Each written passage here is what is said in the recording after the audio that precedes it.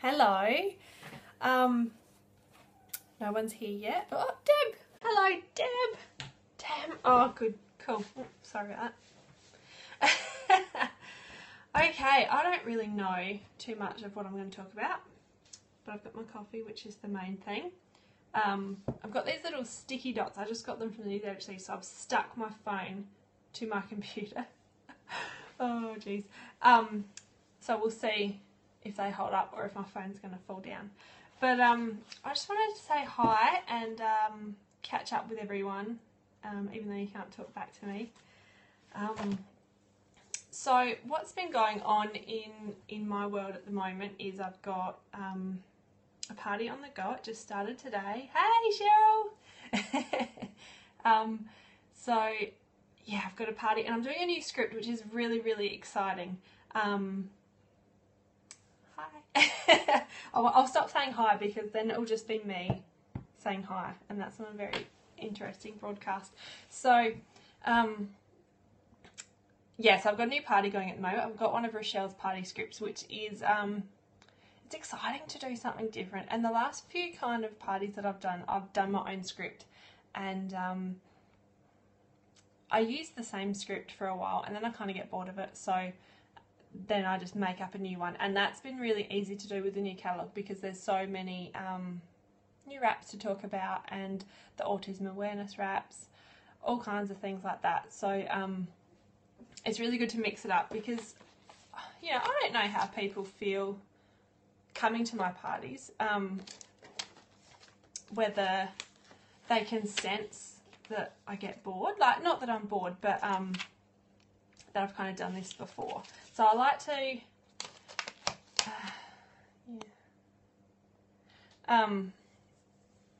I like to try to change things so that it's interesting for everybody and that I really am engaged. Like, I use SynthShare, as most of you know, and that's thanks. Don't you love it?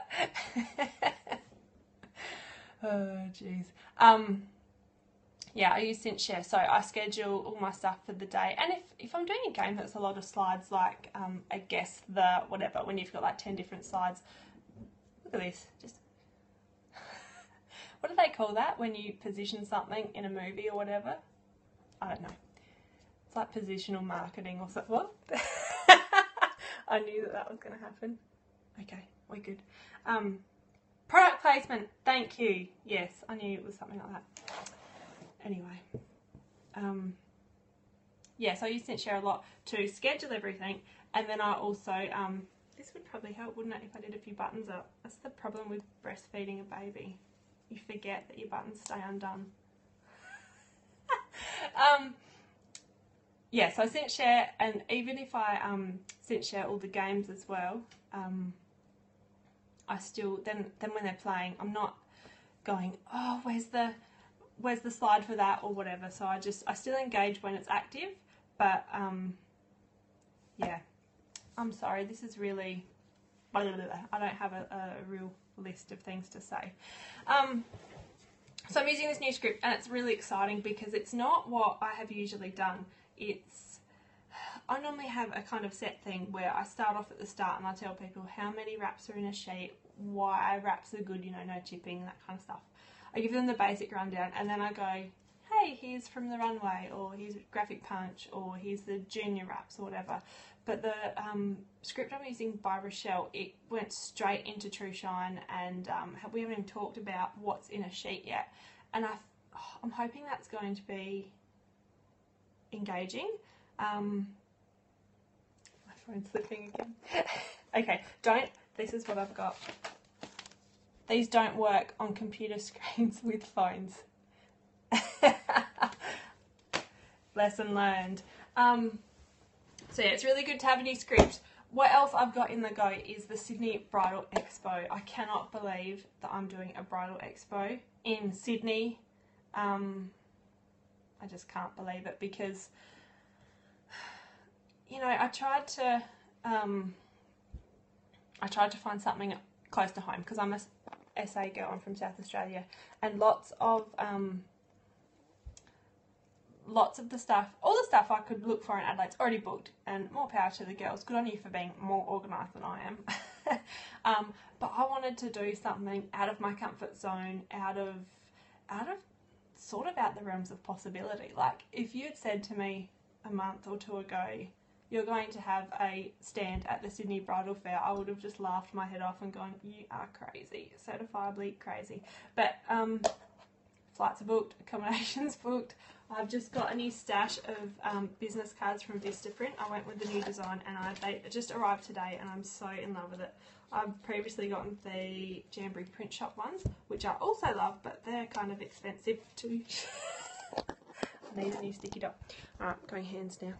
So they're kind of, these are the Jamberry print shop ones, which I put a, I put a sample there, a 7-day, so then I don't have to do 7-day challenge cards. It just cuts out one more thing for me to do, because I feel like there is lots to do. Getting your mani packs, your pedi packs, your host packets, your opportunity packets. I feel just in that alone there's a lot to do, so I like to cut corners where I can and kind of multitask. Another thing I need to do is get my eyebrows waxed. Look at that, that's horrible. Don't look at that. So, new cards for Sydney, where I have gone with a similar design. I've just used Vistaprint. Yeah, it might be a tough crowd. I'm hoping. I've got Jodie and Tamara coming with me, so I'm hoping we'll be okay. Fingers crossed. You don't know if you try, and no, you don't know unless you try. So give it a go. If the worst thing that will happen is that I got a trip to Sydney paid for by Jamberry, so win. New cards from Vistaprint. This is just one of their templates, and I just typed over the top of it and put in the Jamberry logo and put in this little divider bar here. But all the rest, that line there, that grey there, that white there, that's all Vistaprint. Good. I got these, I got 500 for like 20 bucks or something, because I had a flash sale one night, you know, buy before midnight and you get 40% off. I don't know what it was, but it was awesome. It was so awesome. So that really cuts down the price of business cards, because my plan for the expo is to take 500 packets with me, and in my packets I've got, I'm still waiting on supplies, so I hope they turn up in time. If they don't, plan B. Gotta love plan B, always improvise.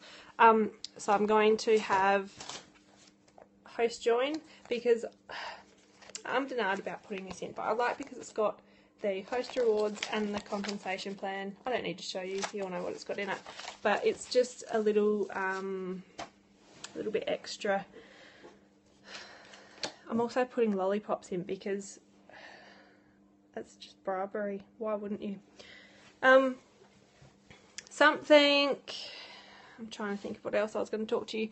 Do you ever do, like when I was saying this to Tamara before, when I'm in the shower or when I'm in the car, places where I can't write notes, I get all these ideas of things I could say, things I could do, how I could word things, and it's just brilliant. And then I get here when I've got a pen and paper and I have a blank canvas in my head. So see what else I have on my list. Oh, this is what I was talking about earlier. I had a party host. She had a party 2 or 3 weeks ago, not very long ago. I feel like I only just closed off and that she's only just got her host rewards. But she contacted me yesterday and asked when could she book again. So I was like, yes. But it was also like, because I didn't want it to be too soon, because she's just utilised all her friends. They've just got their orders, so just give them a month or two. But I also didn't want to say, no, we'll have a party later, because, you know, you got to strike while the iron's hot. So I said to her, how about put your thinking cap on and think about what's going on in your community at the moment, and or what is close to your heart, and come up with an idea for a fundraiser. So that's what we've gone with so far. She's still just thinking over it, mulling over the options at the moment, but she's thinking of a fundraiser. There's a family that's had new holiday wraps. What new holiday wraps? Do you mean the Mother's Day ones? Mother's Day would be a good fundraiser, wouldn't it? Next month.